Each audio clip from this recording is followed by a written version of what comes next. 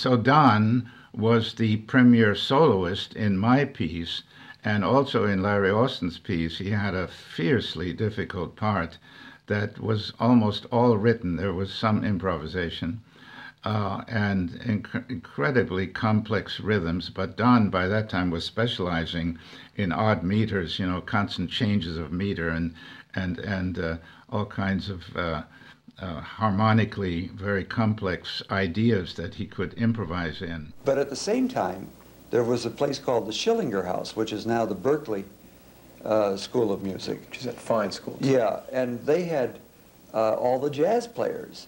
And in addition to that, they had a jazz workshop where you could go, and for a couple $2 a week, you could play, and you would learn how to play jazz.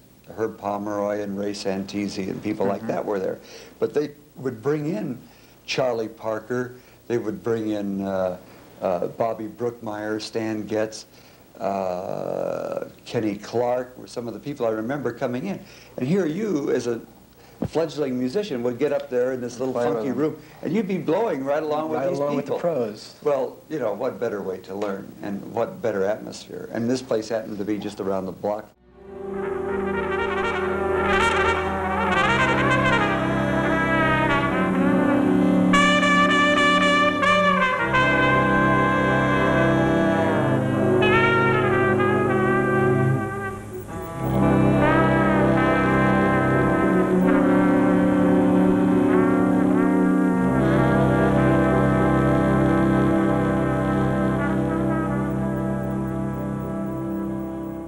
Don Ellis, trumpeter, band leader, drummer, composer, and arranger, died on Sunday evening, December 17, 1978, in his home in North Hollywood, California, of a heart attack. He collapsed as he was preparing to have dinner with his family.